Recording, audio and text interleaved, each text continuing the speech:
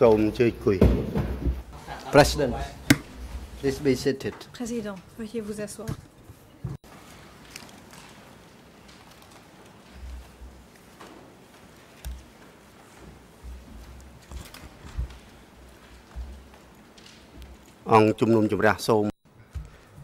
The court is now back in session. Reprise de l'audience. And it is now time for the submission from the defense team for Mr. Kyu Le moment est à Sompong. présent venu You have the floor d'entendre now. la défense de Kyu Sompong. Vous Counsel. avez la parole. Maître.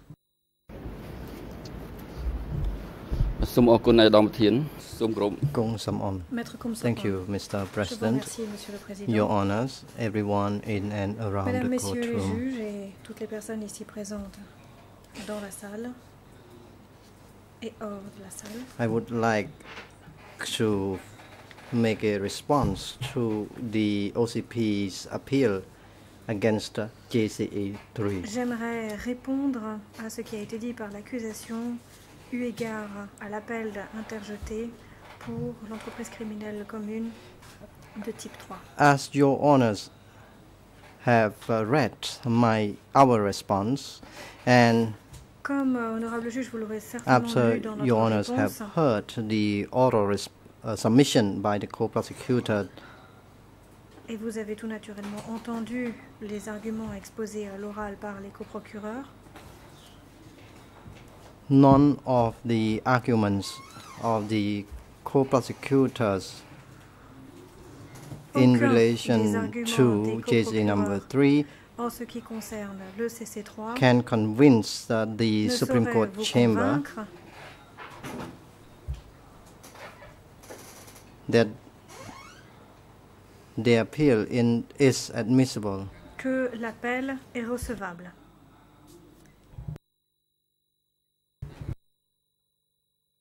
As I said, none of the arguments of the Comme je le co-prosecutors disais, aucun can des arguments des convince coprocureurs your ne honors, saurait vous convaincre, and nor can they convince your honors that JCE number que 3 l'appel is est applicable to recevable, the et aucun des ECCC. arguments des procureurs ne saurait non plus vous convaincre que le CC de type What 3 we est have applicable au just CEPC. heard has made our responses in Ce que nous venons writing d'entendre nous fait on maintenir de plus 28 fort ce que nous avons January répondu par écrit le 28 2015 janvier to the 2015. OCP's appeal, even more convincing. Document Je F11/1. fais référence ici au document F11/1. I would like to emphasize a few main points before answering your honors question Et je vais on rapidement the vous en definition parler, of vous en rappeler les JCE grandes 3. lignes avant de répondre à la question que vous nous avez posée à tous sur la définition de l'entreprise I will criminelle now commune de type 3. Address your honor in relation Ainsi, je vais to commencer 4 par aborder different grounds. les raisons pour lesquelles l'appel des And procureurs est 4 I fois irrecevable. Want your honors to dismiss this appeal.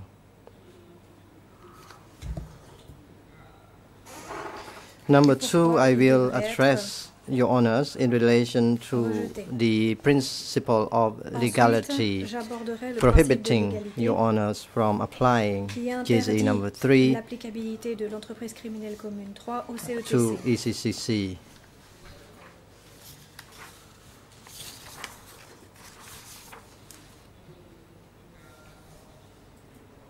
And after the 2 Après points, I will provide my answer to the question Je of répondrai the à Supreme la Court question chamber posée par on la the Chambre de la definition Cour of suprême JCE sur la 3. définition de l'entreprise criminelle commune de type 3.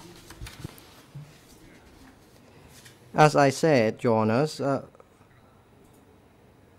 the OCP's appeal is inadmissible Ainsi, on donc, 4 comme je le different disais, grounds. Mesdames, Messieurs les juges, l'appel est irrecevable Ground number 1, pour 4 motifs.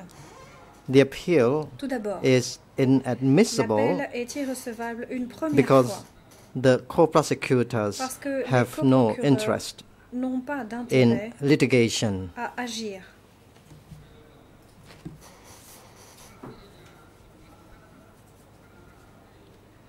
The co-prosecutors Les did not coprocureurs appeal the trial n'ont pas chamber's fait judgment, appel du but a jugement decision rendu which par la was chambre de première issued instance, at mais d'une trial. décision rendue They have en written cours de expressly procès. Et ils voulaient écrire noir sur blanc in their appeal, dans leur quote, appel. for further clarity, Je cite. the co-prosecutors Souci de reaffirm clarté, that they les do not coprocureurs intend to réitèrent appeal qu'ils the n'ont pas l'intention de faire dispositive appel du part of the dispositif du judgment jugement or any ou factual de or toute legal findings constatation in ou that conclusion judgment, qu'il contient. unquote. Fin de citation. This is a quote from the document Cet extrait est cité 3/3/1, paragraph 10. The co-prosecutors were not harmed by the judgment. Les coprocureurs n'ont pas été They therefore lésés cannot par appeal le the jugement case rendu 002/01 judgment. 002/01. Ils ne peuvent donc pas In interjeter relation appel to ground number dans 2, l'affaire the appeal 002/01. is also inadmissible because est en outre the irrecevable co-prosecutors une have deuxième not filed the appeal to Parce que the les competent procureurs n'ont pas court. saisi la juridiction compétente. The Supreme Court chamber La chambre is d'océan, la chambre now de Cour ceased of suprême, case est saisie de l'affaire 002/01. 002/01.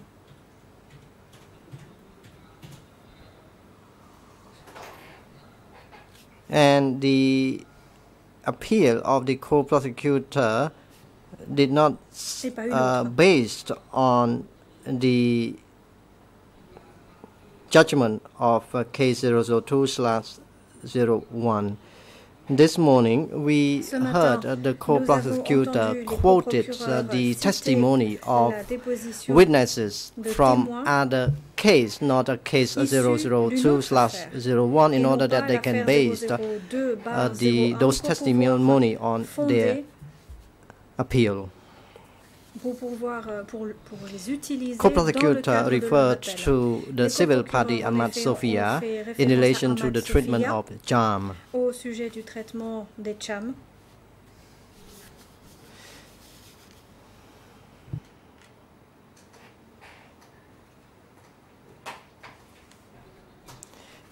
Ground number 3. The appeal is inadmissible because the Ensuite, co-prosecutors l'appel est have irrecevable une waived the troisième fois right parce to que les appeal. coprocureurs ont renoncé à leur droit de faire appel. So the co-prosecutor did not have the standing to file the appeal. Les procureurs In another n'ont word, pas qualité pour agir. En the d'autres termes, co-prosecutors made a first attempt to les appeal a coprocureurs decision which they tentent were de not contester satisfied pour la première with. fois en appel However, une they did décision not qui ne use leur all the convient pas, procedural alors means qu'ils n'ont at pas their utilisé tous les disposal. moyens procéduraux à leur disposition au préalable. Particularly, the co-prosecutors did En not particulier, les rely, coprocureurs did not file the appeal in accordance with n'ont the pas internal déposé rule leur of the appel ECCC. conformément au Rule règlement 74. des CETC. Point Je two. fais référence à la règle 74 alinéa 2.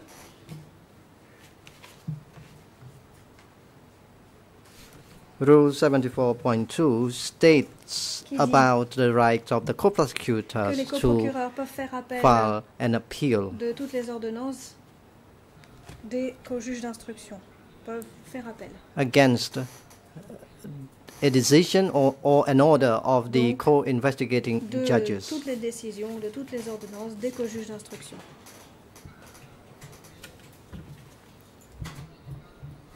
The co-investigating judges issue a closing Les order co-juges on d'instruction ont 15 rendu une ordonnance de clôture en date September du 15 2010, septembre 2010 which stipulated about JCE 1 and 2, par not laquelle la JCE 3. par laquelle on faisait référence seulement And à l'entreprise criminelle commune de type 1 et 2 et non then, pas 3.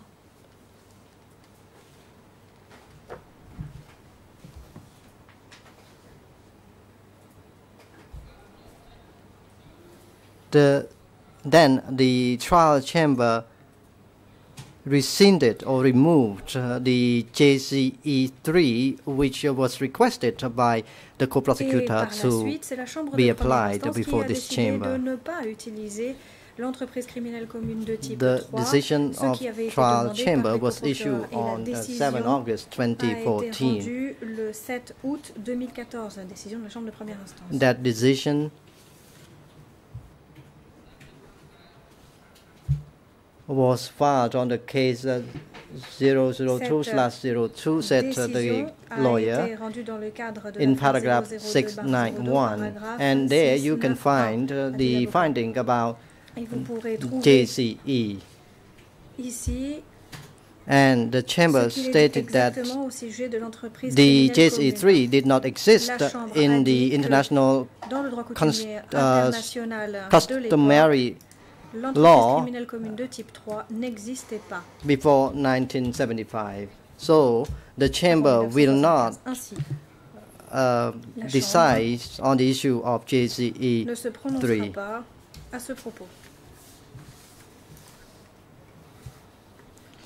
So the co-prosecutors do not justify the need for intervention, especially by the Supreme Court chamber on the issue. The issue has already been tried twice, Your Honors, consistently, once before the pre-trial chamber and another time before the trial chamber.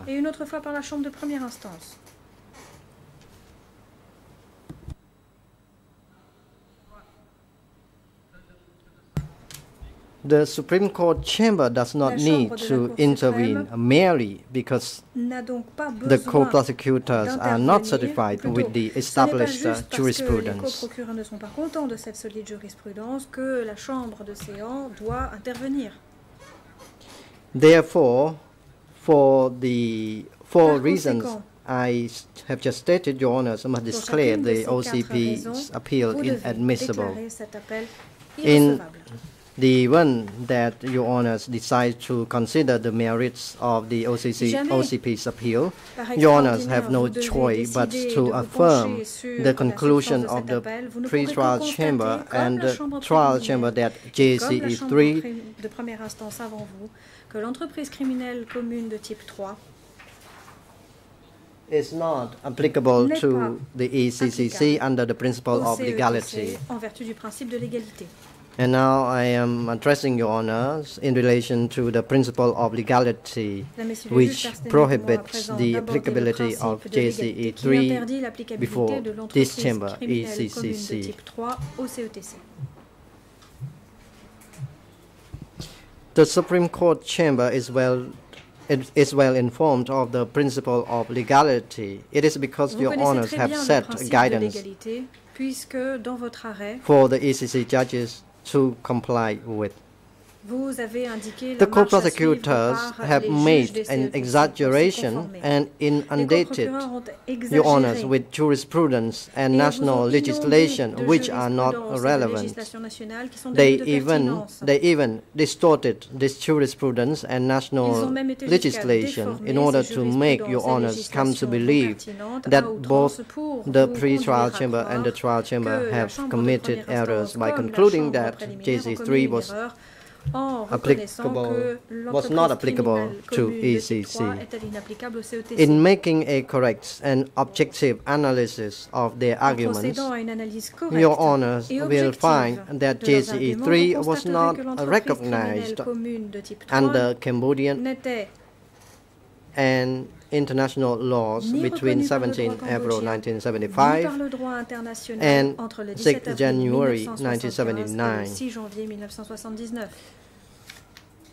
The notion of JCE3 as vehicle before this chamber was created only after July 15, 1999. Le 15 juillet 1999. Last but not least, the co-prosecutors are unable to prove that JCE3 was foreseeable and accessible to the accused at the time of the alleged crime. it is impossible for the co-prosecutors to prove it. Impossible. And it is impossible for the co-prosecutors to find any evidence to show that JCE3 did exist before the alleged facts.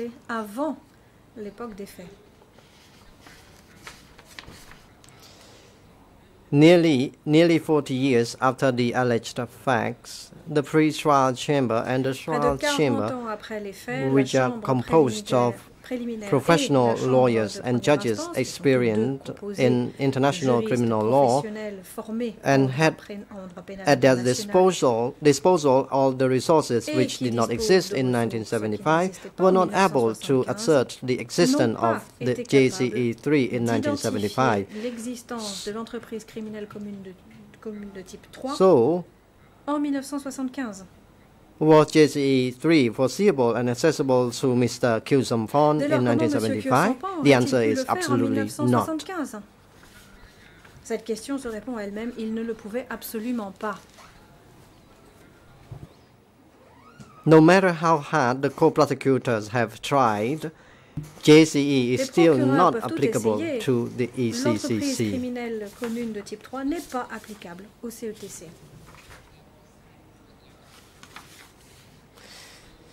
In answering to the question of the Supreme Court chamber on the definition of JCE3, I would like to give my response as follows.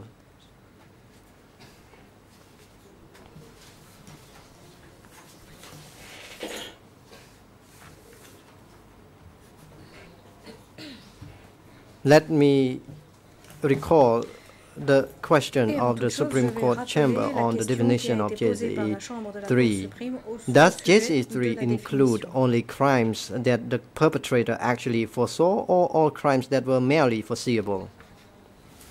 To answer your question, Your Honors, I will start by saying that foreseeability is clearly personal to the accused, that is to say, subjective. Foreseeability is not an objective element, and it's not in the sense of foreseeability in general.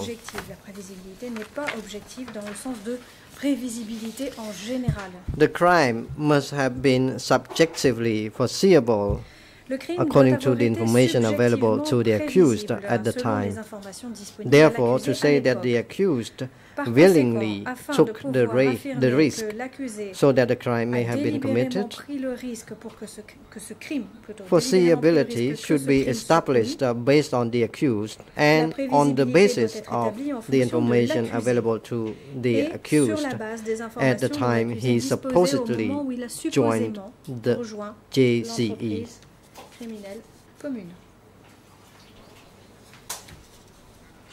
On this particular point, Your Honors, I refer Your Honors in particular to paragraphs 365 and 411 of the Brajanin judgment of the ICTY Appeals Chamber, dated 3rd April 2007, and paragraph 86 of the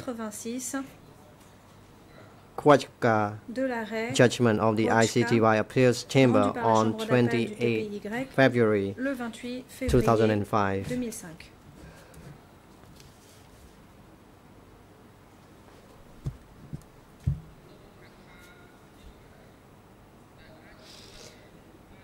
I would add that a general foreseeability that the crime may have been committed is not sufficient either in fact or in law. Only foreseeability of the crime resulting from the furtherance of the JCE common purpose is relevant and necessary. On this last point, I refer Your Honors in particular to paragraph 158 of the Gacum Bisti judgment of the ICTR Appeals Chamber dated 7 July 2006. Or I may refer Your Honor to paragraph 83 of the Quagga judgment that I have already mentioned. Que j'ai déjà évoqué.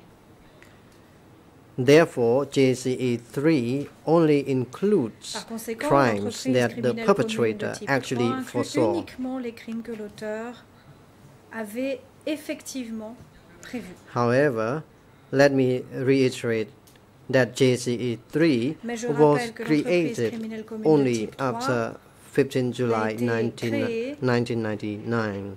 Que le 15 juillet 1999. So it was beyond the temporal jurisdiction of this chamber. C'est tout à fait au-delà de la compétence temporelle de cette chambre. To conclude, I insistently urge Your Honors to declare the co-prosecutor's appeal inadmissible. À nouveau pour Thank you, que Mr. vous President. déclariez l'appel des procureurs irrecevable.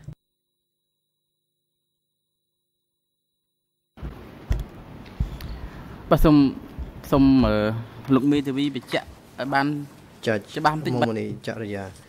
Mr. Lawyer, could you clarify for the chamber L'avocat, pourriez-vous éclaircir pour la Chambre what the word did you use? Did quel était le mot que vous avez the utilisé? perpetrator actually foresaw, or Donc, was it l'auteur des foreseeable faits to a the prévu ou accused? est-ce que c'était prévisible? Could you clarify Est-ce this que vous point? pourriez éclaircir ce point pour nous? Lawyer. La défense. When we prove the mode of responsibility, in Lorsque nous prouvons le particular mode de responsabilité, en JCE 3, particulier pour le CC3,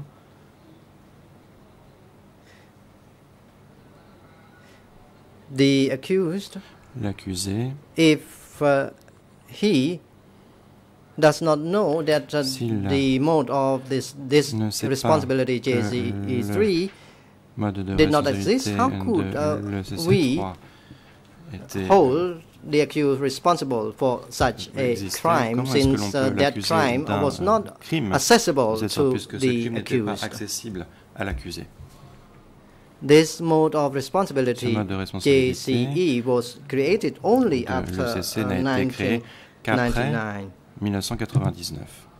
So how could Donc, you, Your Honor, comment hold the pourriez-vous, accused mesdames et to messieurs les be juges, responsible for the tenir pour crimes responsable which l'accusé were de not ce crime, stipulated puisque cela n'était before pas that period of time? stipulé à l'époque. ខ្ញុំក៏មានសំណួរមួយដោយសារ Judge Yanarin, Le juge. I have a question. Could J'ai you une please be more, question. be more Pourriez-vous specific être plus on spécifique your submission? So the concernant question might be votre argument? similar. Donc la question pourrait être The similaire. trial chamber La chambre de première instance convicted a Nguyen Chien Kyu condamné Nguyen Sampong Chien Kyu Sampong different charges, pour différents chefs d'accusation, namely à savoir evacuation, évacuation, persecution, persécution execution, and other exécution inhuman acts. et autres actes inhumains. And these crimes Ces crimes were resulting from the common purposes. provenaient de l'objectif commun, résultaient de l'objectif commun. These crimes were not part of the common purposes. Ces crimes ne faisaient pas partie de l'objectif commun, plutôt. The co-prosecutor Les then filed coprocureurs the appeal ensuite ont déposé leur appel because they thought that parce the qu'ils trial pensaient chamber did que not la chambre de convict the première instance accused n'avait pas condamné les accusés based on the sur la common base purposes. de cet objectif commun. So, as you said, Donc, comme if vous l'avez dit, si this mode of responsibility was ce not mode de accessible to the responsabilité n'était pas accused, then the accessible accused aux should accusés, not alors be les held accusés ne responsible devraient pas être tenus criminally. pour responsables du point de vue pénal. So did you want to say that the accused should not be held responsible ne devraient pas être considérés comme étant responsables du tout? Lawyer, let me backtrack a little bit. Je vais revenir un petit peu en arrière, mesdames et messieurs les juges. The first point is about the inadmissibility of la the OCP's appeal. De l'appel des coprocureurs. The chamber is now seized of a case 002/01, not a different case. Procès 002-01 et pas une autre affaire.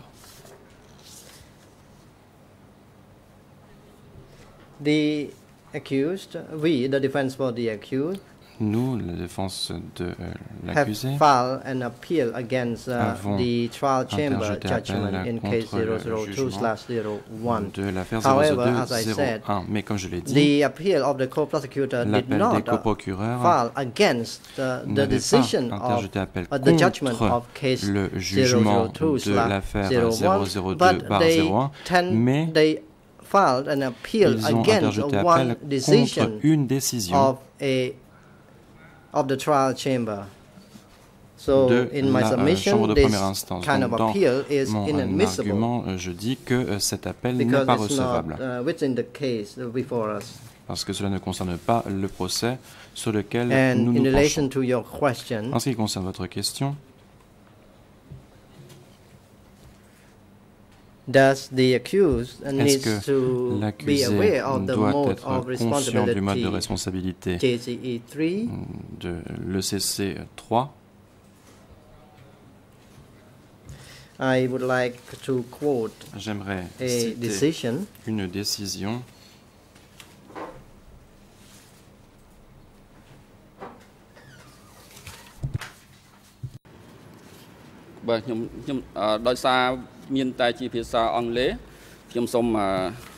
I would like to quote a jurisprudence or the decision which is only available in English. So I will read it in English, and I would like to ask interpreters to help in rendering it into my language. aux interprètes de bien vouloir en faire une traduction en khmer, également en français.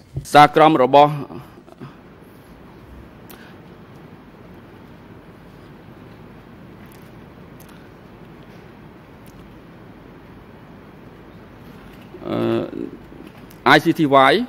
It is le TPY. It is a case from ICTY IT 99/36/A. 99/38. Document F. A. Document F. 30/11.1.7. 17, pardon. It is an appeal judgment of ICTY dated de TPY en date du 3 avril 2007. So I would like 2007. to quote. Je vais donc le citer. From paragraph 365. The materials required for findings of guilt differs according to the category of joint criminal enterprise liability under consideration. Where convictions under the first category of JCE are concerned, the accused must both intend the commission of the crime and intend to participate in a common plan aimed at commission. de commettre le crime et celle de participer à la réalisation du but criminel commun. Joint criminal enterprise liability, the accused must be shown to have personal knowledge of an organized criminal system organisé and intend to further the criminal purpose of the system. Le but criminel. The tribunal's jurisprudence has also held that for convictions under the third category of JCE, the accused can only be held responsible for a crime outside the common purpose if, under the circumstances of the case, One, it was foreseeable il était prévisible that such crime might be tel perpetrated crime était by the susceptible one d'être commis par l'un or other members ou l'autre des membres of the group. du groupe. And two, Et petit the 2, accused willingly l'accusé took a that risk. délibérément pris ce Dolus risque, eventualis. dol éventuel. The crime must be shown to have Il been faut prouver que foreseeable l'accusé en to the particulier accused pouvait in particular. prévoir un tel crime.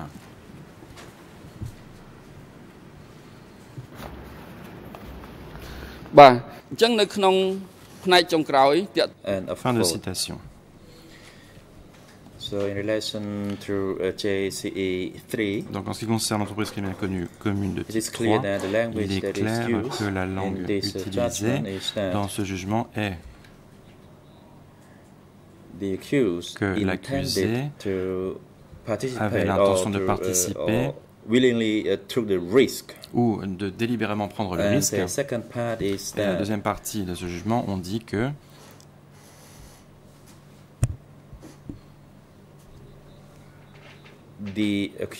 l'accusé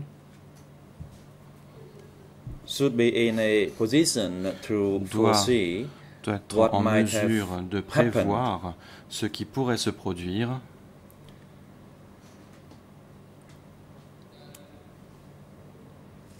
So, within the context of the question by your donc, honor, dans le contexte de la question que vous avez posée, JCE3 Monsieur le juge, donc is simply a form criminelle or commune that the accused had to be aware of the crimes committed as well.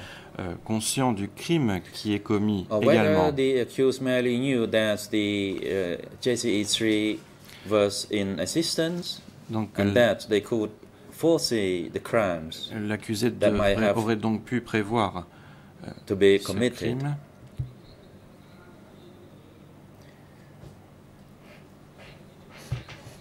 And these 2 points are the main points of the JCE3. Les 2 points principaux And you abordés could not par only l'entreprise rely criminelle on commune de only type 3. one point of the JCE, that is on the foreseeability. Donc là, on parle de la prévisibilité.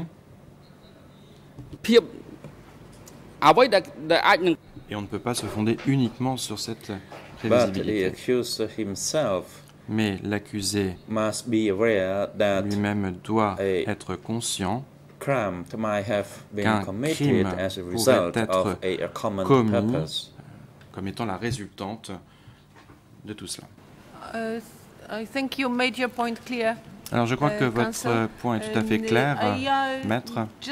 Peut-être un petit éclaircissement concernant le point relatif au procureur, parce que hier nous avons entendu un argument concernant le CC qui mettait en lumière le dol éventuel comme étant une forme d'intention. Aujourd'hui, le coprocureur est retourné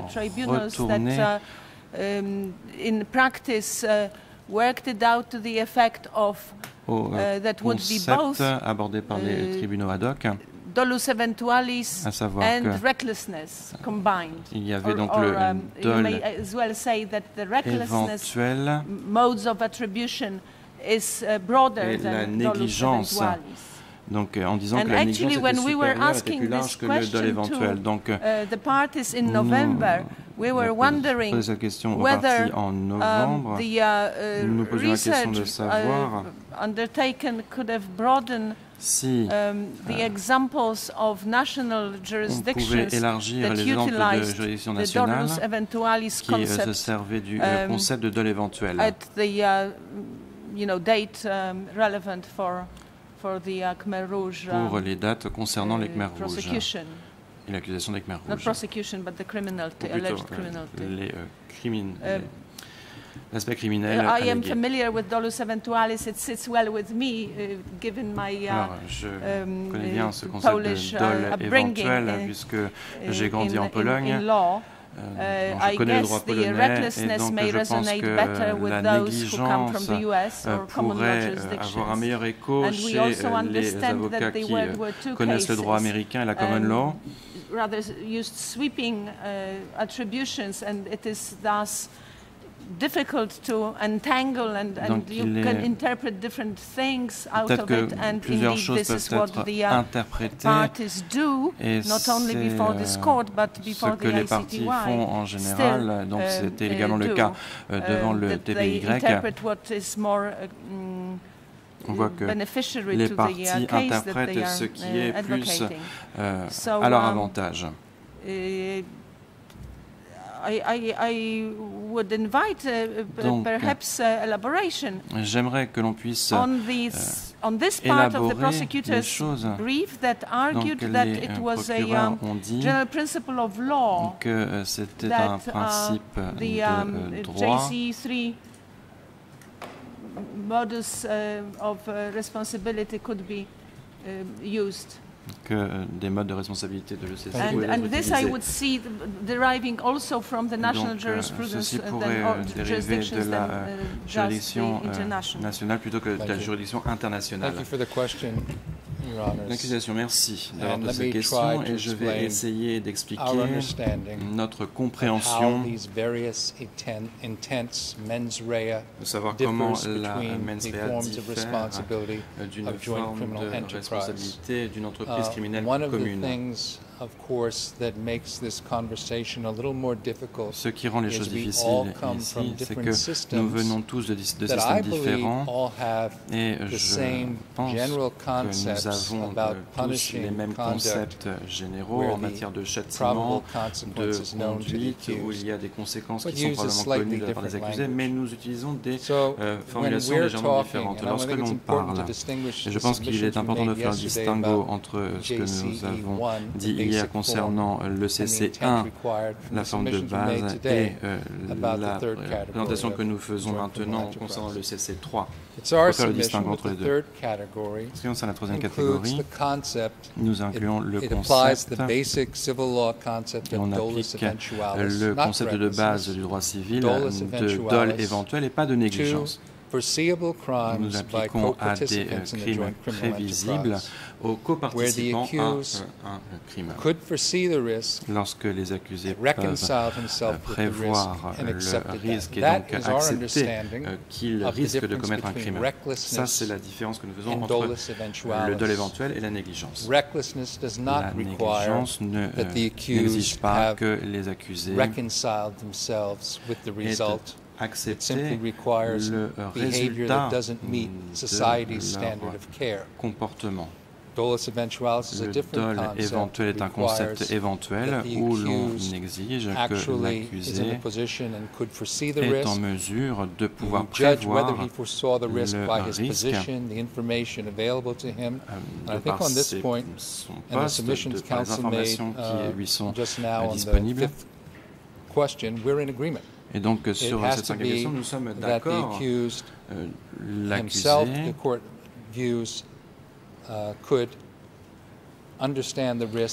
pouvait comprendre ce risque et donc l'accepter.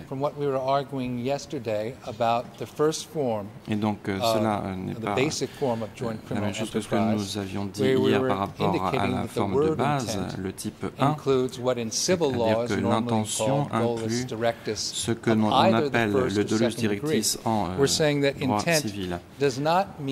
L'intention pour nous ne veut pas simplement dire que c'est le crime qui est visé, mais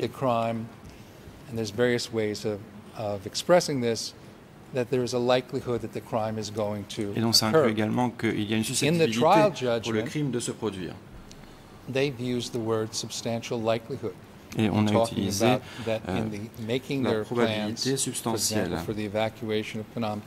Et donc c'est appliqué pour l'évacuation de Phnom Penh, notamment, ou les mouvements, les déplacements forcés. Et dans l'une des questions que vous avez posées, je crois que c'était la deuxième question que vous avez posée, on parlait du cours ordinaire des choses, eh bien, le crime pouvait survenir ou surviendrait, eh bien ça ne pouvait pas être surviendrait parce que rien à l'avenir n'est prévisible. Et donc dans le cours ordinaire des choses, eh bien moi je dirais que le crime pourrait se produire, eh bien ça ressemble fortement à cette susceptibilité. First, as I mentioned yesterday, joint criminal enterprise, all the courts, including this one, have found that it comes under the statute's prohibition on committing crimes. And in Lukic versus Lukic, and Lukic, excuse me, the ICTY notamment pour l'affaire Lukic contre Lukic, that the commission means either on parlait de la commission signifiait qu'on avait l'intention de faire ce crime ou qu'on était conscient de la probabilité que ce crime pourrait survenir. Donc d'autres tribunaux ont utilisé cela pour d'autres modes de responsabilité. We don't think it makes any sense Nous ne pensons pas que cela fasse sens d'exprimer les choses différemment, ça ajouterait la confusion. Si vous avez une opération militaire et que vous connaissez la probabilité substantielle que vos ordres vont entraîner des crimes, eh bien vous êtes tenu pour responsable d'avoir ordonné un crime. Pourquoi est-ce que cela serait différent si une autre personne contribue à l'ordre qui est donné d'accomplir une action? Il apporte une contribution substantielle tout en sachant qu'il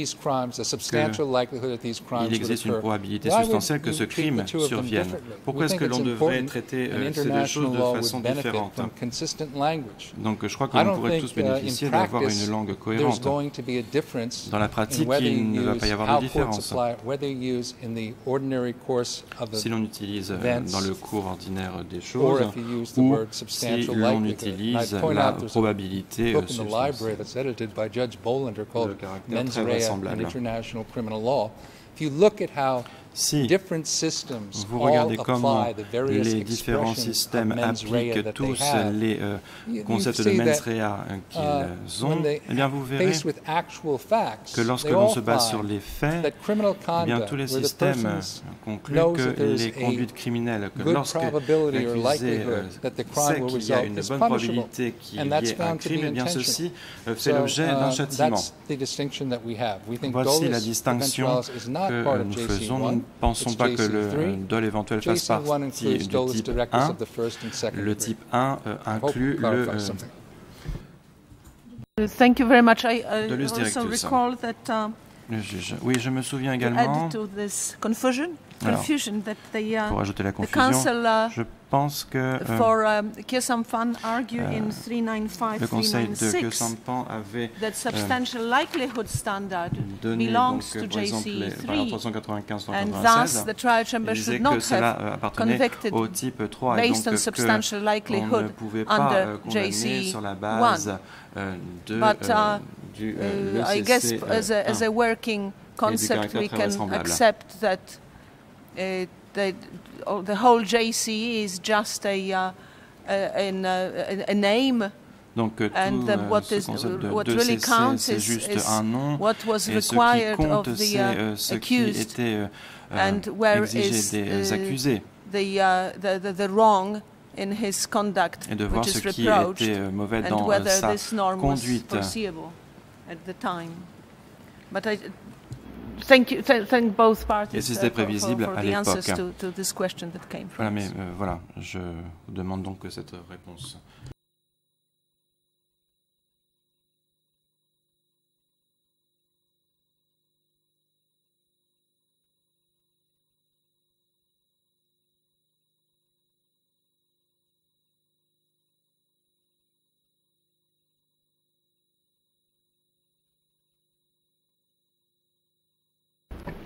Your Honor, I don't want to interrupt, of course we welcome any questions, but I just want to let you know that when you do not have further questions, there was a request yesterday for some citations that were on me demandait prepared de faire to quelques provide the citations court. My hier, colleague, Mr. donc Lysak, whenever Your Honor feel that's mon appropriate. collègue M.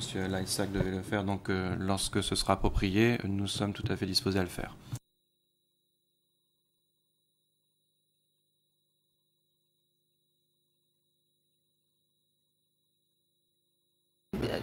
Meanwhile, I of course retrieved the paragraph 555 of the judgment, which attributes seemingly the deaths of the three officials under the chapter's title murder.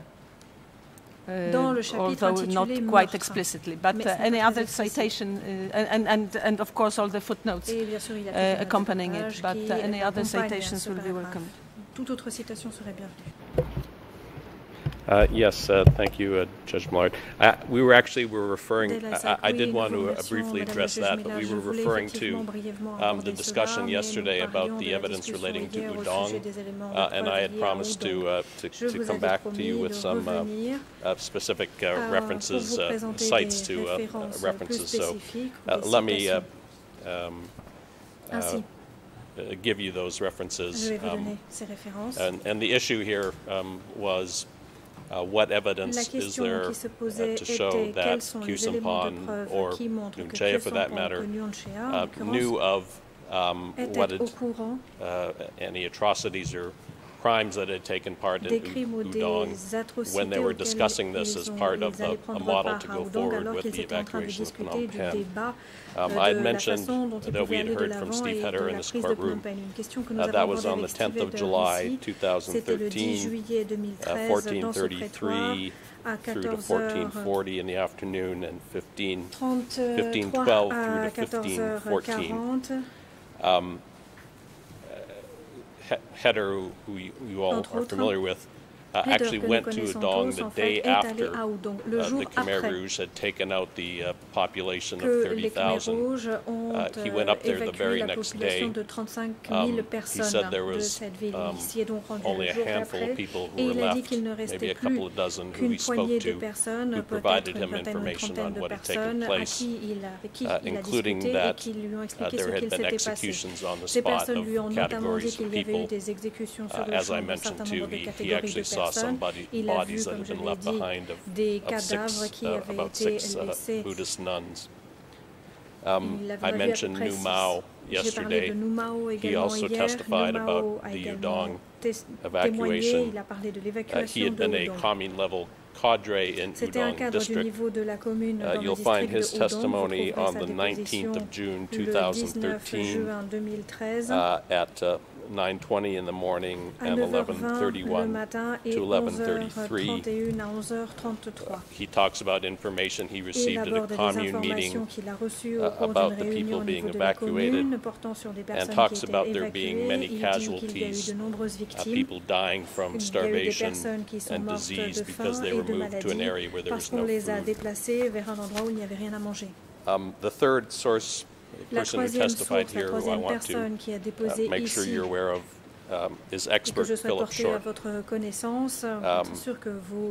He had conducted research on this, what took place at Udong, interviewed local villagers, among other things, and he had written in his book about the population being evacuated, and what he had been told, which is that officials and uniformed soldiers were separated from the rest, led away, and killed.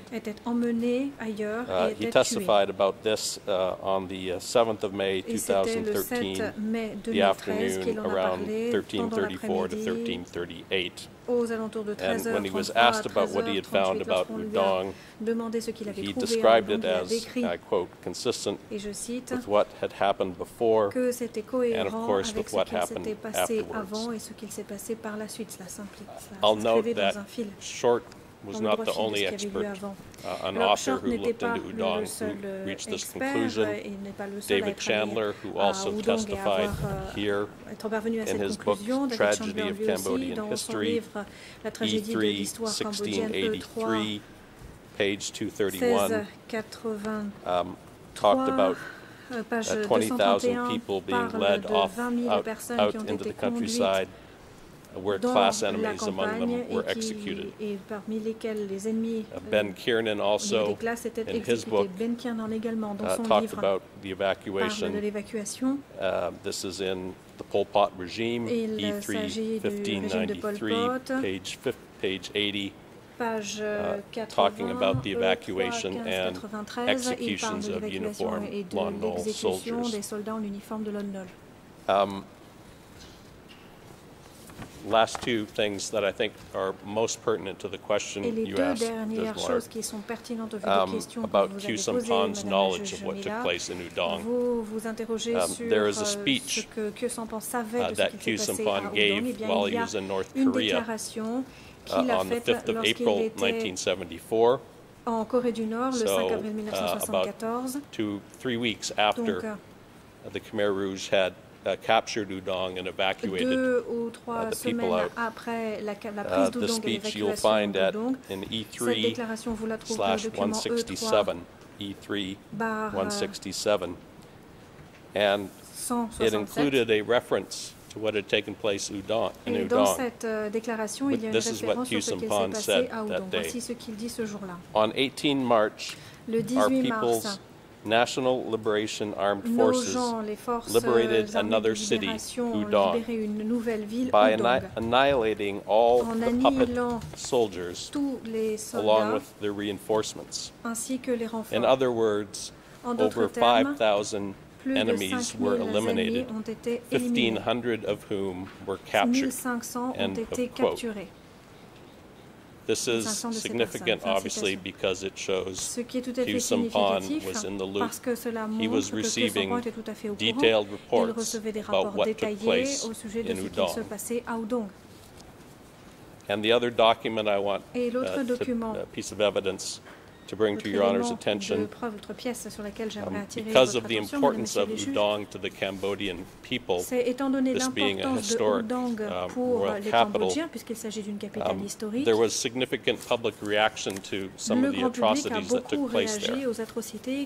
And in document E3/195, which is a report from the U.S. Embassy on the 9th of April 1974, there is a description of an open letter that was written to the leaders of the Khmer Rouge by the Supreme Patriarch of the largest Buddhist sect in Cambodia.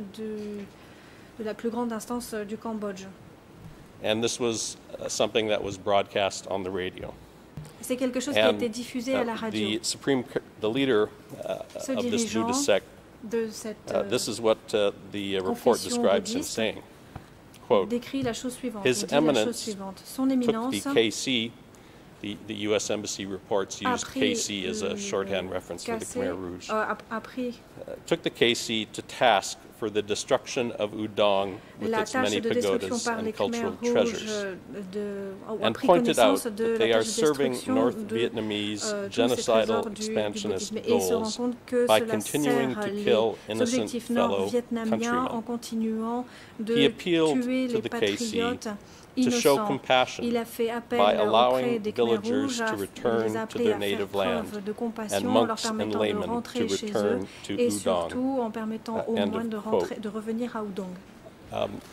So the point of this document, of course, Your Honors, is that there simply is no issue, or can be no issue, that Khieu Samphan and the other leaders were aware of what took place in Udong, both through their own internal communication systems and from the public statements that arose as a result, including this letter from one of the top Buddhist leaders in the country. Your Honor has already noted what I was going to say in regard to the issue of the inclusion of the law no killings. As you indicated, the first sentence of the findings of murder includes a reference to those top officials and a cite to that paragraph. Let me just say a couple more things on that issue. The Khieu Samphan statement that I mentioned to Your Honors, this was not, as counsel indicated, a normal statement made in the course of warfare. There are plenty of those in the record which we are not citing, where Khieu Samphan, in the role that he had, is trying to rally the forces. This was not that. This was a decision, an announcement of an intent to kill the top leaders of the Lon Nol regime, not to kill soldiers in combat, to kill the top leaders, civilian and military. Les hauts That dirigeants, qu'ils soient civils ou militaires, et c'est illicite, c'est illégal. So, I don't think that the defense can dismiss this as talk in the time of warfare. Défense puisse assimiler ces I neglected to mention one thing also to your honors, which is the evidence that Khieu Samphan himself wrote these statements. Le fait que c'est Khieu Samphan lui-même qui a écrit we heard ces from a déclarations. number of Nous cadres avons who entendu un worked at certain the nombre de command cadres qui headquarters, travaillaient au siège du and two of commandement. them spoke to this issue. Deux de ces personnes ont parlé. An individual named Il y avait Kim d'abord Vun, Kim Vun, who worked at qui travaillait an office called B20, au bureau which in the appelé pre-75 B20, period qui à dealt with l'époque précédente 1975 publications on behalf of s'occupait des Funk and publications also au nom du sending Funk et qui reports envoyait that would be également les broadcast. rapports à He diffuser. testified Cette personne that the statements that they would a dit send que came les from Khieu déclarations Samphan, qui étaient envoyées émanaient and de Khieu Pipun, Samphan. again, Et Pipun, à nouveau, who testified that a dit the main thing he saw Khieu Samphan doing que la principale at chose qu'il avait vu Khieu S71, Samphan faire à the party S71, headquarters in the pre-75 donc le period, siège du was parti writing. dans la période précédente In his words, he 1975, was c'était writing écrire. documents all D'après the ces time. mots, il passait son temps à écrire des So any documents. notion that these were not statements coming Donc, from Khieu toute Samphan notion is tendant refuted by the à testimony of this witness. faire croire que ce n'était pas Khieu Samphan qui était auteur de cette déclaration One est last ici réfutée point par le témoin. before I sit. Une dernière chose, We've heard the assertion nous avons that Khieu entendu Samphan affirmer que Khieu was a Samphan symbolic leader who n'était qu'un had no dirigeant voice, symbolique, qu'il n'avait aucune voix that au he hadn't chapitre, become a full rights member of the Central Committee qu'il to n'était pas devenu 1976. avant 1976 I do membre want du to comité, direct your membre honors d'aucun to droit du one comité central. Eh bien, j'aimerais significant ici piece vous of renvoyer evidence on à that. un élément de preuve Ing très Suri important, c'est himself in an Young interview Sari qui lui-même, au cours stated d'un that entretien, dit before Khieu Samphan became a full rights member qu'avant que Khieu in Samphan ne devienne membre de plein 1976, droit en before that, he was a de facto 1976, member il était of the membre Central de facto Committee. du comité central. You'll find that in interview C'est le document E3/3198. I am not 98. going to address the wealth of evidence that we have put Et before je ne vais pas both the rentrer trial dans chamber le and détail addressed de in la our profusion briefs d'éléments de about preuve the que nous actual avons role soumis à of la Chambre Khieu dans Samphan, notre appel sur his dans notre réponse à participation l'appel sur le rôle de Khieu in Samphan, standing sa committee meetings, participation aux réunions the du fact that comité he permanent, le lived fait and qu'il worked a together travaillé et with qu'il Pol Pot habitait and avec Nuon Pol Chea Pot et Nuon on a Chea daily basis, au quotidien, not only in the pre-75 period pas seulement dans la at période qui a S71 précédé 1975 à and S71 et B5, but at K1 and mais K3, the également party à headquarters, K1 et K3, after. We qui heard était from le siège many du parti witnesses après in this courtroom 1975. Maint who témoins worked at dans K1, ce who worked at prétoire qui ont K3, travaillé à who worked at K1 that, ou who à K3 described nous the ont décrit relationship la between these three relation people, qui unissait ces how trois they worked personnes, together, nous ont they décrit worked comment daily. ces personnes When there were travaillaient significant quotidiennement meetings, ensemble. when the Lorsqu'il y avait zone des leaders réunions came in, importantes, lorsque the les three of them dirigeants were de there. zone venaient, les trois étaient présents.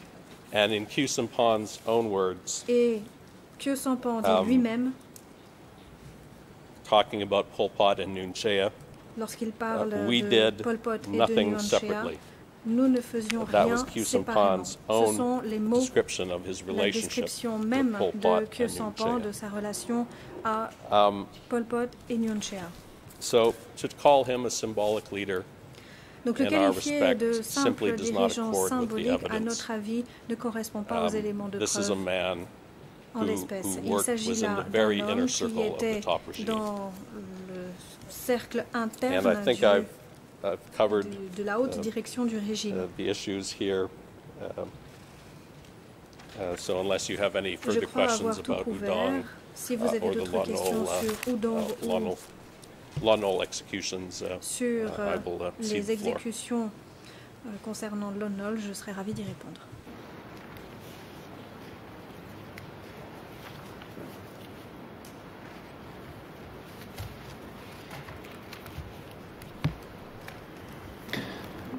Monsieur le Président, avec votre autorisation, s'il n'y a pas de questions et que je bénéficie de quelques minutes pour évoquer les questions qui viennent d'être évoquées avec votre autorisation. Et peut-être aussi une observation sur le CC3. Also make some remarks on JCE3. I beg your pardon. I'm sorry, sorry to interrupt. I've been informed one of the sites I gave you was to the wrong document, so I want to make sure that that's corrected. The Ingsuri interview where he testifies, or where he stated that Q Sampon was a de facto member of the Central Committee before he became a full rights member, is actually document E3573. E3/573. I think I gave you the wrong reference for that one. So.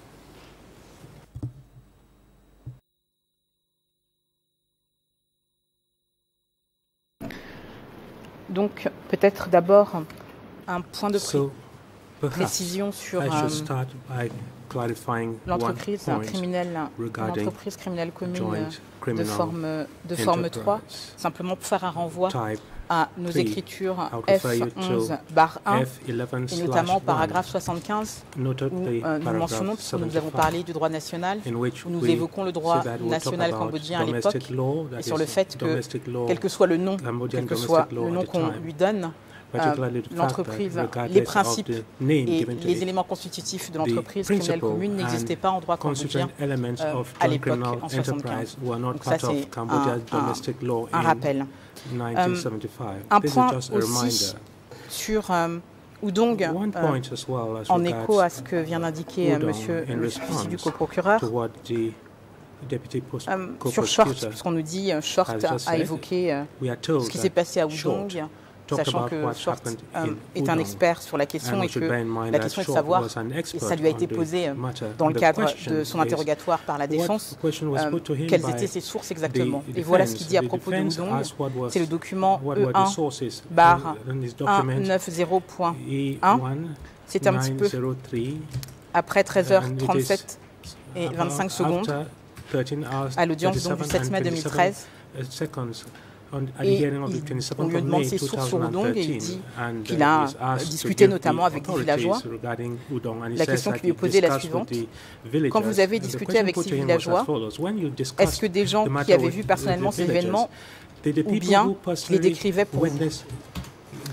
Alors en français, la réponse est oui, ce qui est un petit peu bizarre, mais je m'attache à la phrase suivante. Avec combien de personnes de cette région avez-vous parlé de ces événements, si vous vous en souvenez? Réponse.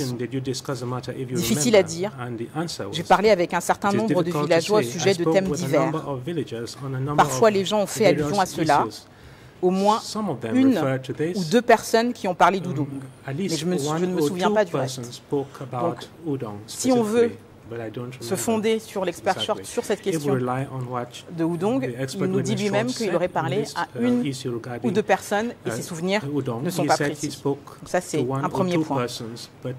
Également, a été cité le témoin Numao. Alors, le témoin Numao, il a une histoire particulière parce qu'il avait été appelé précisément pour essayer de conforter Pipoun sur la question de la décision d'évacuation. Mais compte tenu de son témoignage, de la conclusion de son témoignage, même la Chambre n'avait pas pu s'appuyer sur son témoignage sur ce point. Toujours est-il que lorsque la question lui est posée sur Udong, alors c'est vrai qu'il a eu des fonctions à l'arrière au moment de la guerre, mais voilà ce qu'il dit. C'est à l'audience du 19 juin 2013, document E1/209.1, et c'est un petit peu avant 11h36 et 37 secondes. Question. Avez-vous personnellement vu des gens qui ont été évacués d'Udong? Réponse. Non, je ne l'ai pas vu moi-même. Et juste après 11h36 et 37 secondes, il dit « Je n'en ai pas été témoin personnellement ». Et après, il explique « Mais à cette réunion, il y avait des représentants de chaque commune qui venaient et parlaient de leurs succès et de leurs victoires contre les forces adverses à Oudong. Donc, ce témoignage vient faire écho à ce que j'indiquais ce matin, à savoir que lorsqu'on parle de déplacement de population ou d'évacuation d'Oudong à ce moment-là, nous sommes en plein conflit armé et que ça correspond à ces avancées ou ces reculs des diverses forces armées, puisqu'il y a eu des allers-retours. Enfin, ça n'a jamais été un point statique. Il y a eu des victoires du côté de Lon Nol et des victoires du côté des forces du Phuket du Groupe. Ça, c'est une précision que je voulais apporter. Ensuite, un élément qui est important parce qu'aujourd'hui, on a cité un certain nombre de choses en disant M. Khieu Samphan, il était membre de de facto, qu'en fait, il avait plus de pouvoir qu'il ne veut bien le dire. Mais il y a quand même un principe qui est important et un principe qui fait partie de ce que la Chambre a reconnu au paragraphe 777 de son jugement, qui est de dire que cette révolution des Khmers rouges, je raccourcis, cette révolution était fondée sur les principes du secret, de l'indépendance, souveraineté, du centralisme démocratique et de la collectivisation. Et je passe. Et elle a commencé par le principe du secret. Et ça, c'est un élément dont je n'ai pas suffisamment parlé, peut-être au cours de ces débats, mais nous l'avons mentionné bien sûr dans notre mémoire d'appel. Et ce principe du secret, c'est quelque chose qui a été constamment rappelé par tous les témoins qui sont venus déposer devant cette Chambre. Je pense que si on faisait une recherche sur le nombre de fois où ce principe du secret a été évoqué, on aurait un nombre absolument colossal. Et ce principe du secret, c'est quelque chose qui a été également rappelé par M. Khieu Samphan et qui a sous-tendu tout le mode de fonctionnement, y compris des dirigeants kampuchea démocratiques. Donc de dire que oui, peut-être on a des PV, des copies de PV encore, une fois, de certaines réunions du comité permanent au cours desquelles Khieu Samphan aurait été noté présent. Je rappelle qu'il n'y en a que 2 où on évoque un moment où il aurait pris la parole, et à chaque fois j'ai précisé que c'était des domaines, et vous avez les PV au dossier, c'était des domaines particuliers qui correspondaient à son attribution. Et ne pas avoir en tête que ses limites à ses fonctions, à ses attributions correspondent, les informations qu'il recevait ne correspondent pas, même pas aux propres constatations de la Chambre, puisque elle-même a rappelé que le principe du secret, c'est le premier principe de l'établissement de ce régime. Et là encore, la question reste entière sur mais si c'était membre, mais pourquoi si ce membre de facto alors qu'on pouvait le faire devenir un membre à part entière? Pourquoi est-ce qu'il a fallu attendre si longtemps? C'est bien qu'il y a un moment, il y avait des limites qui étaient effectuées par rapport à ce qu'il devait savoir ou pas savoir en fonction de son rôle. Et jamais, jamais, jamais, la Chambre n'a pu trouver un rôle en lien avec des activités criminelles. On a parlé de son rôle à un moment ayant trait avec le commerce. On a parlé de son rôle dans l'accueil des délégations diplomatiques, de son rôle dans certains discours à l'extérieur du Kampuchea démocratique, mais on n'a jamais parlé de son rôle, ni dans les fonctions militaires, ça a été validé et reconnu par la Chambre. Et ça, c'est un point qui est important sur la question des pouvoirs militaires, puisque je rappelle que dans le cadre des évacuations ou des déplacements de population, ou en tout cas de ceux dont on a pu prouver l'existence dans le cadre de ce procès 02/1, ces évacuations qui sont le socle pour dire que c'est le mode opératoire récurrent. Ça a été dit par les militaires, ça a été dit par Nguyen Chia aussi, ça a été dit par un certain nombre de témoins. Toutes ces déplacements de population, s'il y en a eu plusieurs, eh bien, étaient de la responsabilité des forces armées. Donc voilà dans quel contexte vous devez envisager les faits. Et encore une fois, ce principe du secret, où on nous dit il savait tout le temps, non, c'est pas vrai. Ça ne correspond pas à ce que la majorité, l'intégralité quasi des témoins ont dit dans le cadre de ce dossier, et ça ne correspond pas non plus à l'évolution qu'il a eue au sein du PCK. Donc c'était les points de précision que je tenais à apporter en dernier pour être sûr d'avoir bien donné toutes mes références. for the chamber.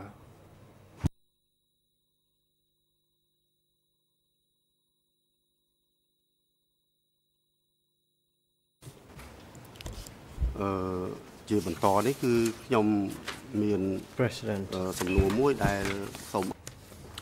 I have a question directed to all parties to give their personal understanding.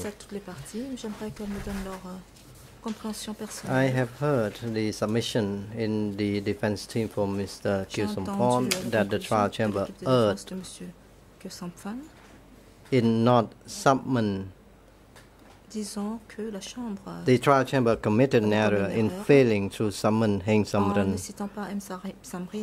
This chamber would like to ask the parties to provide their view on the precise legal remedy that the accused should be afforded in the event that this chamber finds that the trial chamber committed an error in not calling Heng Samrin.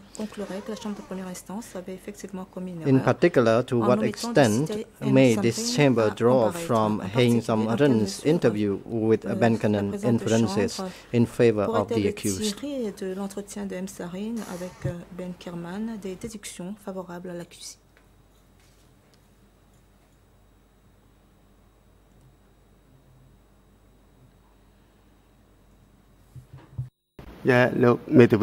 President, so you can proceed now. International Counsel for Mr. Kyusompon.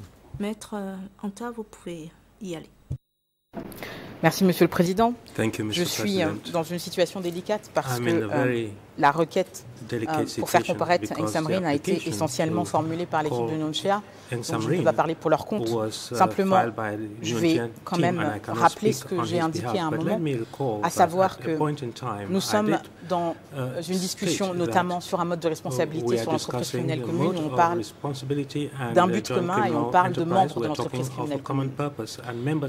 Ça veut dire que si on veut avoir une vision claire et nette du dossier, s'il y a des gens qui peuvent avoir des informations sur ce qu'était exactement le but ou les politiques du camp culturel démocratique, mais bien sûr qu'il est important de les appeler. Et c'est d'autant plus important que dans ce dossier, nous avons eu une décision de la Chambre de première instance avec, en quelque sorte, une dissidence, mais qui n'est pas allée jusqu'au bout, des juges internationaux. Je comprends de la règle qui s'applique devant ce tribunal qu'il n'y a pas de renvoi possible à la Chambre de première instance. Donc si vous deviez, dans le cadre de vos délibérations, considérer qu'il était nécessaire de faire comparaître M. Heng Samrin, je ne vois pas d'autre possibilité que de réouvrir les débats sur cette question, le faire entendre et ensuite permettre aux parties de concours ou de replaider là-dessus, puisqu'il n'y a pas de renvoi possible à la Chambre de première instance. Donc, sur le remède que vous pourriez apporter, c'est ce que je peux dire en droit sur la question. Je ne sais pas si ça répond à votre question.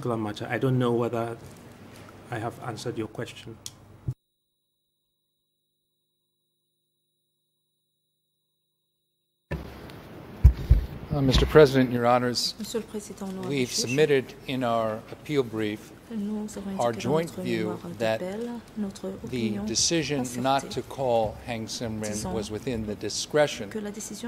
Clearly, it's well known that there was a disagreement even among the prosecutors about whether to object to him being called. But what we've jointly stated is that there's nothing in Heng Samrin's purported evidence that would be exonerating. So we do not have any objection. If Your Honors feel he should have been called, to Your Honors drawing whatever conclusions from the notes of Kiernan that are favorable to the accused that you can find. We would point out, of course, that the notes refer to a meeting in May of 1975. After this wave of executions of Lon Nol top officials had occurred, after the people had been evacuated, at least a month after the people had been evacuated out of Phnom Penh, and after the executions at Tulpo Tre. So, as we submitted in our brief, there's nothing in our view that is exonerating about it, but if Your Honors feel that he should have been called, we have no objection for you drawing whatever favorable inferences you can find in that interview. à propos de quelques conclusions et déductions que vous pourriez tirer de cet entretien.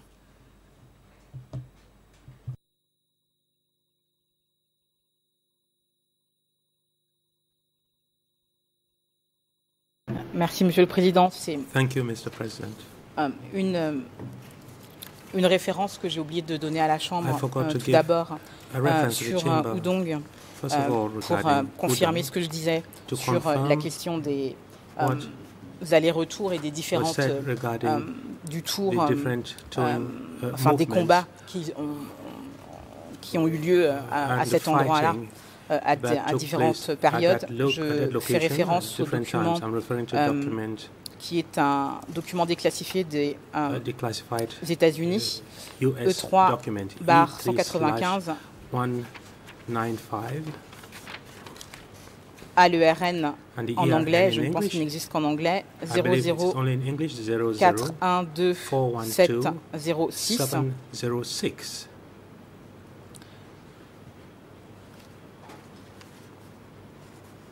Et également, bon, c'est la même.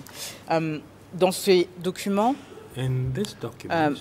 rappelons, ça c'est aussi un autre élément de contexte que j'ai oublié de mettre en avant tout à l'heure. On nous cite des documents du département américain, aussi on nous cite des télégrammes, etc.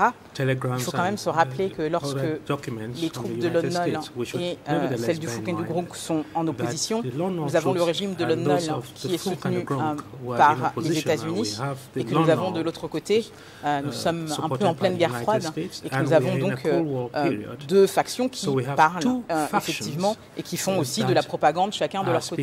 Donc ça c'est un élément qui est extrêmement important et voilà ce que dit le document à l'ERN que je viens de vous citer. The radio also... Excusez-moi, j'ai oublié de dire que je parlais en... Sorry, I forgot to say that I will be speaking in English. The radio continued also to focus on Udong, claiming that the developments there show that the Khmerization of the war by the US has collapsed and alleging that the embassy was furious at the clique of running dogs for failing to recapture the city. The radio also alleged that 80,000 persons came to the liberated zone from Udong and elsewhere between March 14 and March 18. Donc, là encore, quand je dis, je parle de la question de ce qui est dit à la radio ou ce qui est dit dans ce type de message, il ne faut pas oublier que nous sommes dans une période où la guerre aussi se fait par les ondes et la guerre se fait aussi par la propagande. Donc utiliser des éléments radiophoniques comme cela ou des discours tenus à un moment ou à un autre où clairement on fait de la propagande, ça fait partie. On l'a vu dans des guerres récentes encore, nous avons ce type de propagande. C'est un élément de contexte que j'avais oublié de mettre en avant et que je demande de prendre en compte. Et un dernier point, et ce sera ma dernière référence parce que je ne veux pas abuser de mon temps. Monsieur le coprocureur a cité Kim Woon en parlant du fait qu'il aurait dit qu'il n'a vu que Sampan qu'écrire. Bon, il l'a vu écrire à certains endroits dans la jungle. Qu'est-ce qu'il écrivait exactement? Est-ce que c'était tous ces discours? Nous avons entendu des gens qui expliquaient qu'il y avait des discours qui étaient faits par différents dirigeants, qu'il y avait des discours qui étaient lus à la radio, qui étaient attribués à telle ou telle personne sans que l'on sache qui les avait écrits ni prononcés exactement. Là encore, rappelons-nous que nous sommes dans une période de guerre. On ne sait pas qui écrit quoi ni qui dit quoi à la radio si ce n'est pas la personne qui la prononce elle-même. Et quand c'est la personne qui la prononce elle-même, ça ne veut pas forcément dire que c'est elle qui l'a écrit, même si elle est restée assise quelque part dans la jungle à écrire, on ne sait pas trop quoi. Et Kim Woon n'a jamais dit qu'il avait eu accès à ce qui était écrit.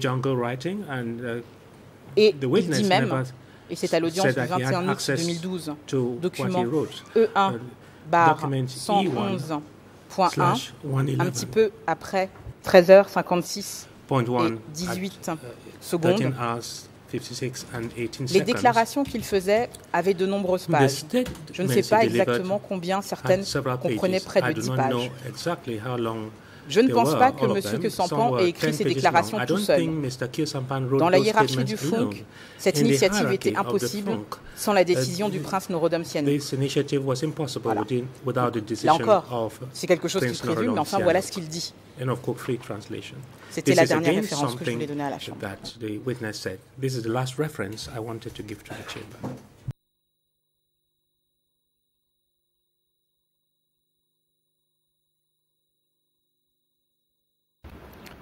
President,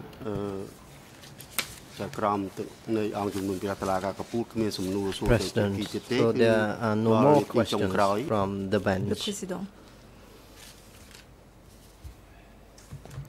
So in accordance 109.5 of the ECC internal rule, Nguyen Chien Khieu Samphan will have the opportunity to address the chamber directly at the end of the session. However, Nguyen Chien has waived his right to address finally before the chamber. So I was informed that Khieu Samphan would like to address the court finally before this chamber for a period of 10 minutes. So you have the floor now. Please take the accused to the accused stands. Veuillez conduire l'accusé à la barre.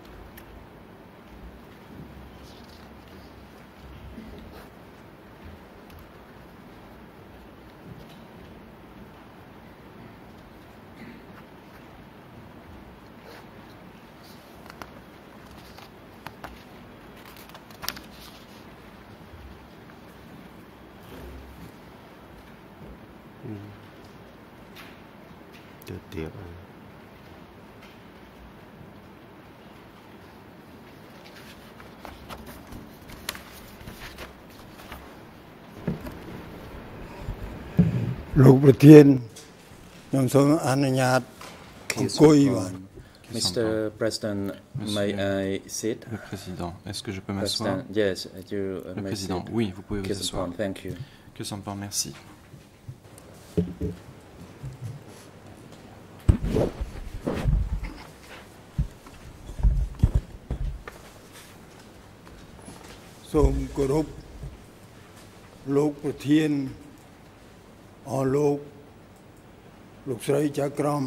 Good afternoon, Mr. President, and good afternoon, Your Monsieur le Honors. Président, bonjour, mesdames et messieurs les juges. Good afternoon to everyone Bonjour who is present. à toutes les personnes présentes.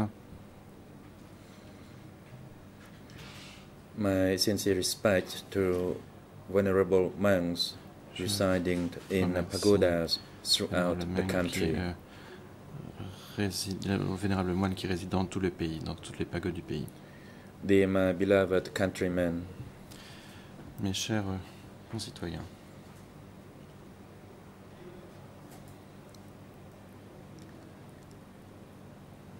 first of all, tout d'abord, allow me to express my sincere thanks and gratitude to the Supreme Court Chamber, la Chambre de la Cour suprême, for granting me the floor de m'accorder la parole express pour my opinions. exprimer mes opinions.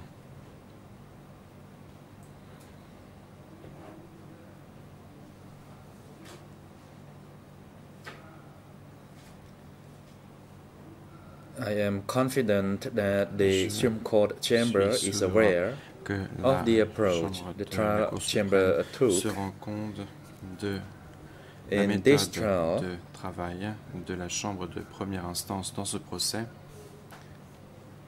which led to my conviction to life à imprisonment. ma condamnation à l'emprisonnement à vie.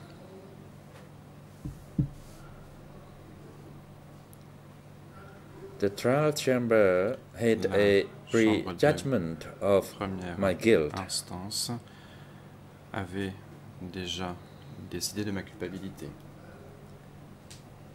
With that determination, sur cette base, it sorted and distorted evidence trié et déformé in order to confirm its prior decision. Pour confirmer sa décision préalable.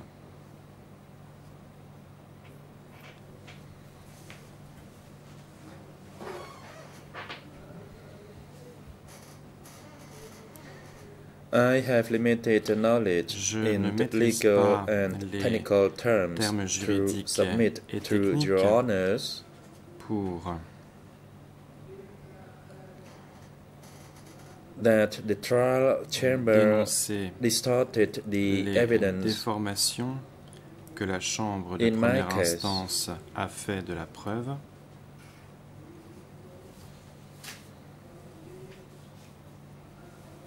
My lawyers have spoken better in this regard. Mieux parlé.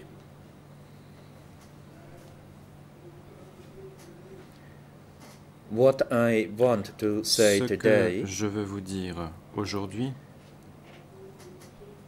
and what I want my countrymen to hear, je veux que mes compatriotes entendent, is that, c'est que, as an intellectual, I have never wanted anything other than social justice je n'ai voulu autre chose que la justice sociale dans mon pays.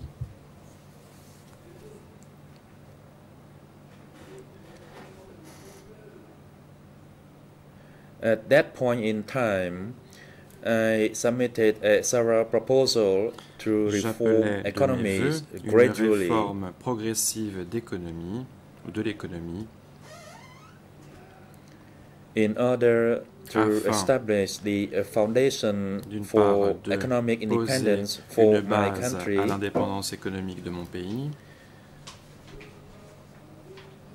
and to achieve a certain social equilibrium, un certain équilibre social. So there won't be too large a gap between the poor and the rich. Il n'y ait pas un écart trop large entre les riches et les pauvres.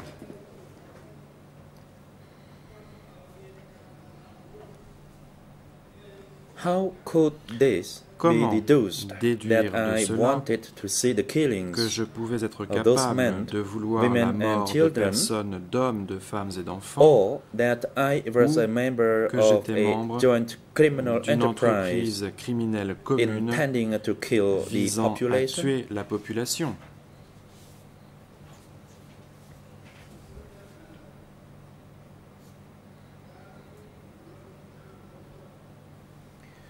Of course, in the 1960s, I wanted the economic reforms of the Sihanouk regime,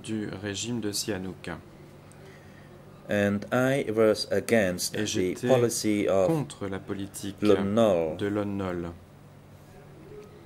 However, I was also an independent intellectual with my own conviction. Avec mes propres convictions.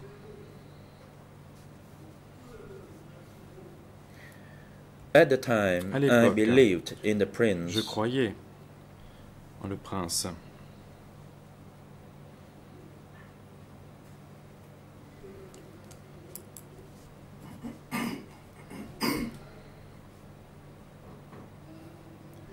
And that is why I came back into his government. Je suis rentré dans son gouvernement, in the hope of making changes from within, d'effectuer des changements de l'intérieur. With its independence Avec and neutrality policy, sa politique d'indépendance et de neutralité, he dared to refuse to be placed under the umbrella of the Southeast Asia Treaty Organization Defense, which is a military pact established by the United States of America through Southeast Asia after the defeat of France at Dien Bien Phu. De la France à Dien Bien Phu. I thought that from this position of independence, de cette position d'indépendance, the prince would be able to adopt my proposal for a necessary reform to lay the basis for economic independence for the country and make it able to do without foreign aids, especially the US. Spécialement, en particulier, les aides américaines. But I realized that it was merely an illusion. J'ai dû vite abandonner cette illusion. I noticed that, in fact, he practiced a double-face policy. Il pratiquait une politique à double face. Il tendait une main aux pays socialistes, but on the de other, l'autre, he allowed Lon Nol il se servait de Lon Nol to lead repression pour mener against la répression progressive contre and les patriotic forces forces. progressistes et patriotiques. And that's how I was forced to flee comme ça into que the j'ai été forest. contraint de fuir dans le maquis. In the context of the facts of the time marked by the struggle for independence of colonial peoples and the Cold War, et la guerre froide, while I was in the jungle, I saw je voyais dans la jungle CPK les leaders dirigeants du PCK who demonstrated their patriotism faire la preuve de leur patriotisme in their fight pour la lutte against Lon Nol and the United States contre by Lon Nol et les relying États-Unis. on their own independent self-mastery and Comptaient self-reliant sur leurs forces. propres forces. I was convinced that after the convaincu war, qu'à l'issue de la guerre, they would be able ils to seraient cope capables with the huge de challenges faire face aux immenses défis of reconstructing posés par la the economies, reconstruction the livelihood of de the entire l'économie, des population, conditions de vie while de toute la defending its population, national independence tout en and défendant sovereignty, son indépendance which et was sa had souveraineté, with qui the ont greatest été sacrifice gagnés de of the haute people lutte and nation. par le peuple.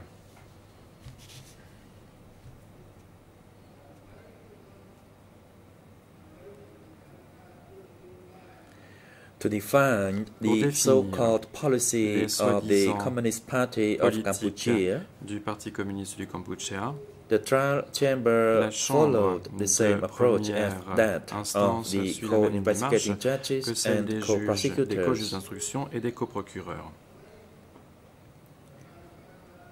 They only looked at what Leurs happened constats in the sont fondés bases. sur ce qui s'est passé dans les bases, They failed to find out sans chercher à if savoir such implementation si at the cette mise local en œuvre au level niveau local consistent with the correspondait original objectives aux and objectifs directions et that aux were consignes established. de départ. This is a fundamental C'est une issue for me. question fondamentale pour moi. I shall shout loudly Parce que je ne peux que crier haut et fort that I never wanted que to agree je n'ai to any jamais policy voulu that adhérer is against the à Cambodian une people. politique qui soit contre le peuple cambodgien.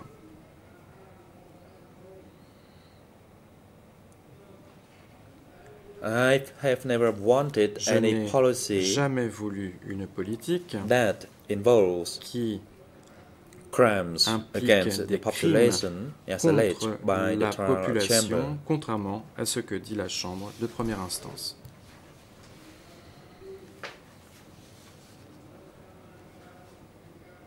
What I heard Ce during que j'ai the court entendu hearings au cours de ces audiences du procès and what I have read et au cours during my toutes many les years of lectures que detention j'ai faites pendant mes années nombreuses de détention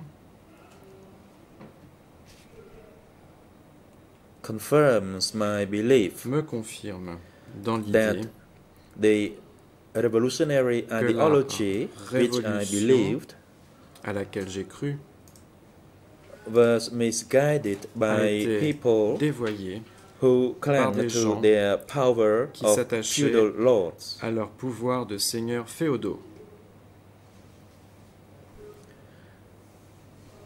They were the people who wanted to retain their privileges and were concerned about their interests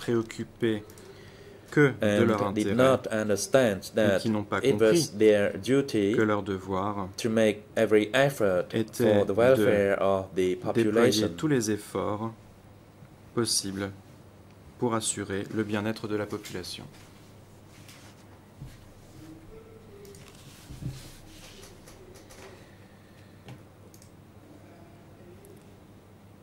Throughout the investigations and trial, des instructions et du procès, the co-investigating judges, co-juges d'instruction, the co-prosecutors, les co-procureurs, and the trial chamber, les juges de la chambre de première instance, all alleged that ont suivi I had the power in the decision-making process. C'est-à-dire que je voulais m'attribuer un pouvoir de décision. In reality, I was never given such a right. En réalité, dépourvu. This is a distortion of facts. C'est une déformation des faits. In reality, it is the opposite. C'est le contraire qui s'est produit.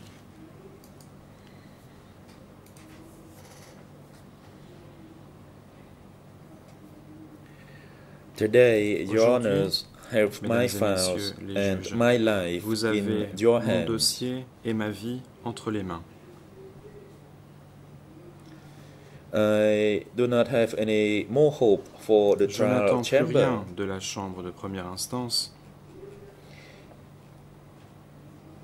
As they even wanted to prevent me from working on my appeal briefs. De travailler sur mon appel. And Your Honors have the appeal briefs by me Vous avez and my le lawyers. travail de mes avocats.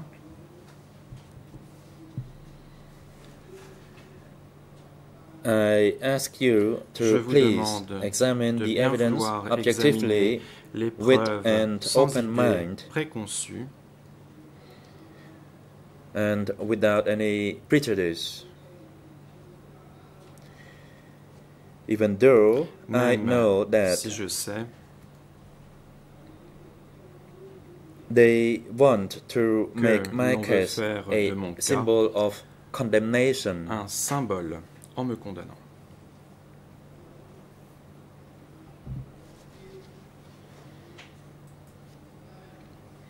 I cannot find words to alleviate the suffering of the Cambodian people. Du peuple cambodgien. All I can say is that I never had the intention to commit crimes de commettre des crimes or contributed to the commission of crimes à ce que des crimes soient commis. During the evacuation of Phnom Penh, lors de l'évacuation de Phnom Penh, the event at Tuolpo Chre, aux événements de Tuolpo Chre, or in the context of what the trial chamber called the second phase of forced movement of the population. De déplacement forcé de la population.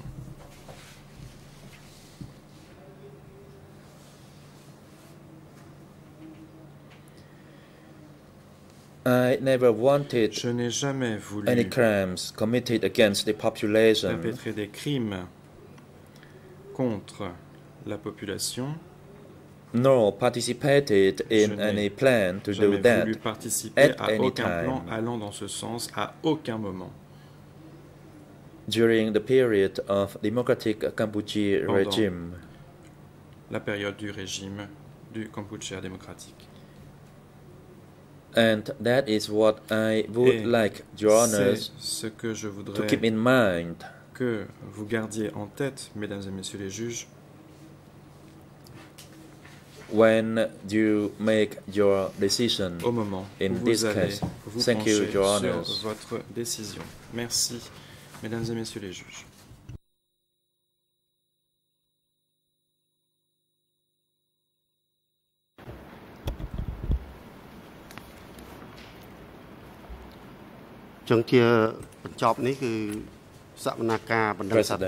Président. This concludes today's hearing and Nous voici the arrivés à la appeal fin hearing. de l'audience du procès d'appel. I would like to take this opportunity to thank the parties for their submissions over the past 3 days. I also would like to thank the court officers, interpreters, greffiers, security personnel, and everyone else inside and outside the courtroom who have contributed to this hearing. Qui ont contribué à cette The audience. Supreme Court chambers are now retired to deliberate on the appeals brought by Nuon de Nuon-Chea et de Kyo-Sampan, ainsi que sur celui des coprocureurs. Once the Une fois deliberations que les are concluded délibérations seront arrivées à leur fin, judgment on the appeals et que le drafted, jugement sur l'appel the judgment aura été will rédigé, be le jugement pronounced sera in prononcé open court. dans ce même prétoire.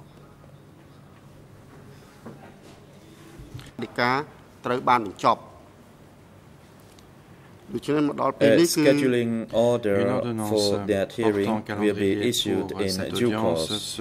Security personnel be on site to take the accused to the detention facility, and the hearing is now closed. Et la séance est maintenant Croucho.